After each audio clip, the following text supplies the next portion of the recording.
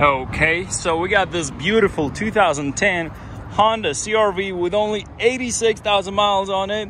It is a clean title, clean Carfax. The car has new tires on the back and on the front, so you don't have to worry about that. I like the chrome rims. I think they look really good on it.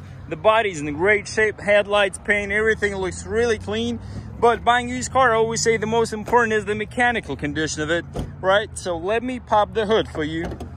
So you could see that there is no grease, no oil leaks, nothing like that. Everything looks nice, dry, and clean the way it should be. And also let me show you underneath so you can make sure that there is no oil dripping, no grease or rust as well. By the way, every car in our lot gets checked twice before we put it for sale, and they're all eligible for up to 4 years warranty. So this one mechanically has no issues at all. All right, now let's take a look inside. We got this beautiful black interior. Here's the driver's seat. Looks spotless, no rips, no holes, nothing like that. Same on the passenger side, super clean. And now let's take a look at the back. The rear seat looks brand new as always. And here's your dash. No cracks, it's not sticky.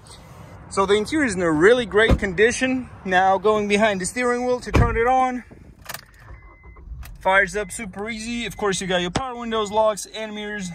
AC, heater, steering system, everything works perfectly fine. This is a 4-cylinder, 2.4-liter engine, hella reliable, very good on gas, and cheap to maintain. So if you guys looking for, now let me wrap it up first. It's, once again, 2010 Honda CR-V, 86,000 miles, clean title, clean Carfax.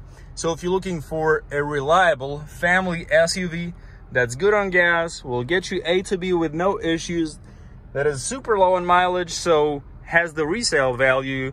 Let's say in a couple of years you sell it, it'll have 110, 120,000 miles. You'll still get like pretty much same amount of money that you pay for it today. So if that's something you're looking for, come check it out. I'm sure you will love it. I do.